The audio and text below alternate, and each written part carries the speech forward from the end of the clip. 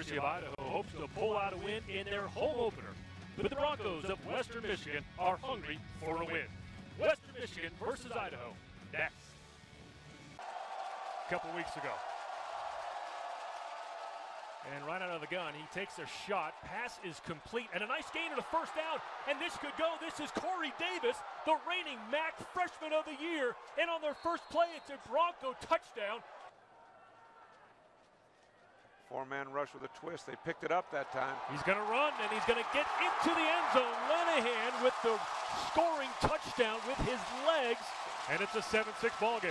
Defensive lineman, number 9. They got a load in the backfield. Second and goal, Franklin. And he gets in. Over the middle, nice strike. You got a first down for the Vandals. Here's Montgomery. A race to the corner of the end zone. Can he get there? Touchdown, Vandals. Boy, that's a heck of a throw. Here's your play action. Linehan with all kinds of time. Finally finds a target, and it's Podrapski. The fake to Braverman. Franklin has it, has the first down, and it's a touchdown. Linehan with the play fake. Has a man wide open, and it is Michagn for a long gain down to the 30. Makes a nice cut.